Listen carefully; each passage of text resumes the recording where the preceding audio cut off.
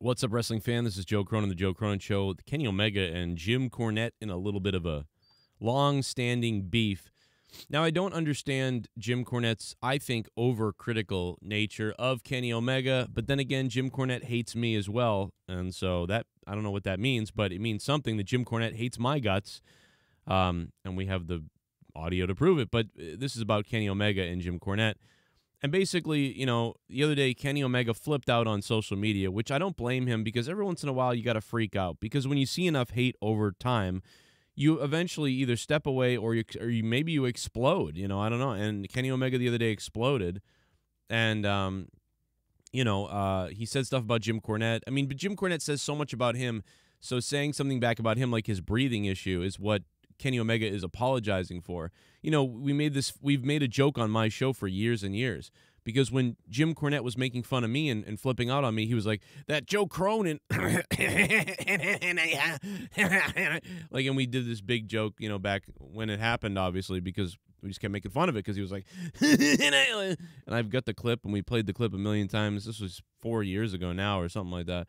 But you know, so basically Kenny Omega made fun of that, and then he took it back and said, yeah, sorry, you know, we all know people with breathing problems. This wasn't cool.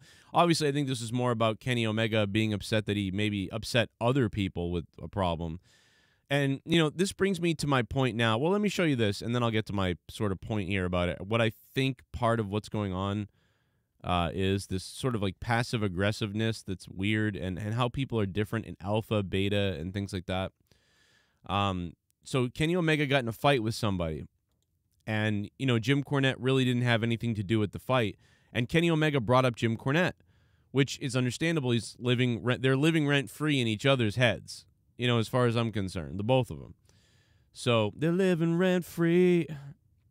And so then Jim Cornette, when brought up by Kenny Omega, was like, not sure why Twinkle Toes is referencing me in a completely unrelated conversation I'm not involved in, but he needs hobbies, attention. Hey, dipshit, I'm not as harsh on the ears as your ballet routines are on people's eyes. I'm wheezing from laughing at your attempts to wrestle. Oh, my God. Then Omega says, well, actually, then he brought up, or he had already brought up the breathing issue in the tweet before that I don't have, unfortunately. It wasn't that big a deal. I saw the tweet. But then Kenny Omega said, shouldn't have brought up any breathing issue, as I, as well as many friends, acquaintances, and other sports are suffering due to COVID after effects. Not sure if you'll accept that, but I apologize. Well, it's not the after effects of COVID. Jim Cornette's been doing this breathing problem for years. This is not new.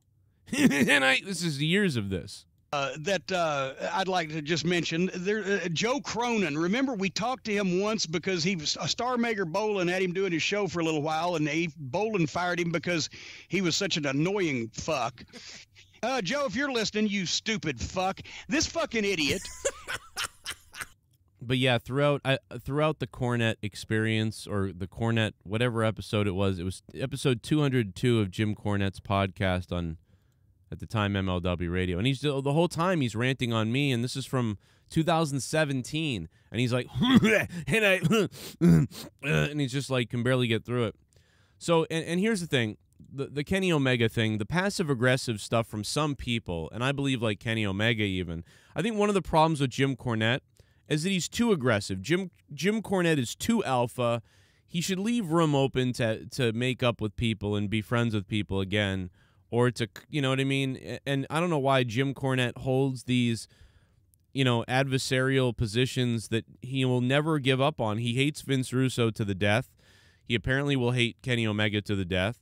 I'm assuming he hates me to the death, because when I created a new Twitter account after my old one got banned, I mentioned it on my show, and I created the new account. And 2 days later, my Twitter account was banned by Jim Cornette, yet I had never tweeted him. How could he even know I had it?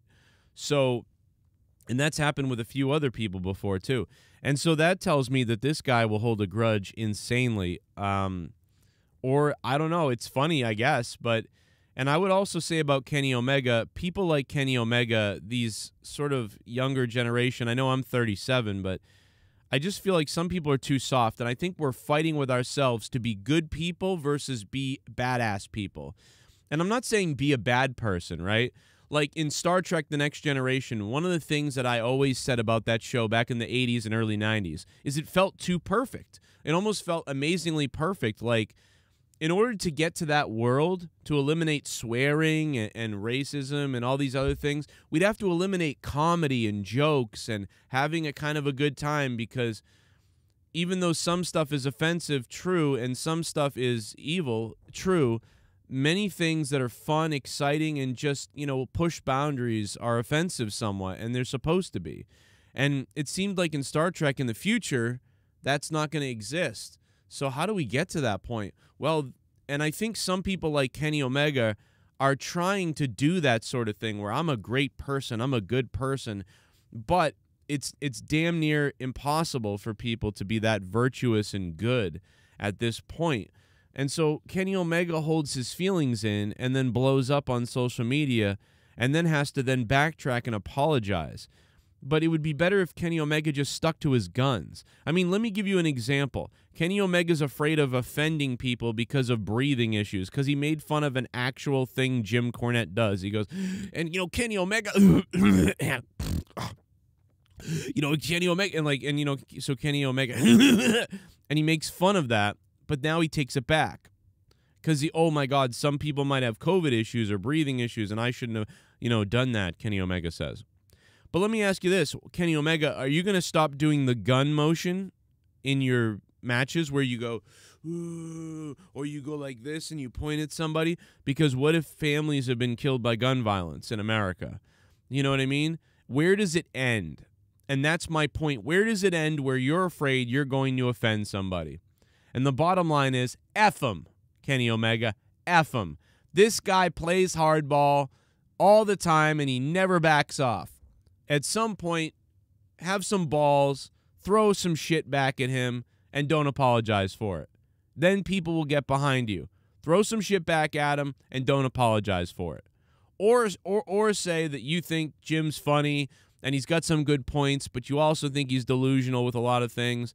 What are you going to do? Can't change every critic's mind. Whatever. And then just move on. But instead, you know, Kenny Omega acts like a fucking shooter. Like a fucking mall shooter, where it's like, oh yeah, you should shut the fuck up around there. Oh, I'm sorry, everybody. I'm just kidding. I'm sorry about that. I was kidding. But I want to kill you. It's like, see how dangerous that is to bottle up your emotions? Just go get them. Say what you want. Stop worrying about offending people, because worrying about offending people leads to a shooting. That's what it does. Worrying about offending people, worried about being embarrassed, all that stuff. You know what it leads to is a goddamn mass shooting is what it leads to. That's what people like that do. People like Jim Cornette don't have mass shootings. People like Jim Cornette will fight you in the parking lot. You know what I mean? Or something like that. You need to be a little bit more alpha. Betas end up shooting up Burger King. Alphas fight in the parking lot. You know what I'm saying? Which one would you rather be?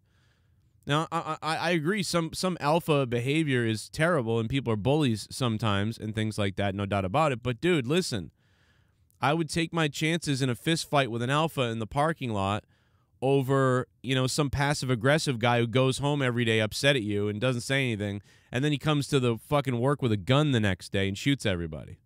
You know what I mean? I would rather square up with an alpha than be shot from behind by some beta. And right now, Kenny Omega is the beta, and Jim Cornette is the alpha. That's what these rants, these Twitter engagements, and all of this goes to show. Jim Cornette not backing down worth a damn, never getting over it, which I do think Jim Cornette is extreme. Like I said, that he you know, the guy could give some leeway and say, hey, man, you know, sometimes things go too far, but I still hate your goddamn wrestling. You know, that'd be funny. You know, and he kind of said that, but not really. You know, and so I wish Jim Cornette would open up his open up his heart a little bit, you know, but I wish Kenny Omega wasn't such a back down weird beta fucking weird fuck. Like, it's a weird thing to do what he does. Oh, I'm mad at you. I'm going to say this. Oh, no, I take it back. Oh my God, I'm virtuous. Oh, I love everybody, but no, I hate you. I mean, this is going to result in someone murdered soon. Anyway, I'm Joe Cronin. Leave a comment down below. Let me know what you think. And if you really like this video, leave a super thanks down below. Let me know, and I will pin the top person who leaves a super thanks to the comments section. Thank you guys for supporting what I do. And it's going to be a long January, man. I hope you guys can check it out. And thanks to Guz and Jason Tarr for becoming $25 producers on Patreon. Thank you so much. Here's some other videos popping up right now. Don't miss it. Leave a like and share this video everywhere you can. And we'll see you tonight for something. I'm Joe Cronin. Subscribe now or die.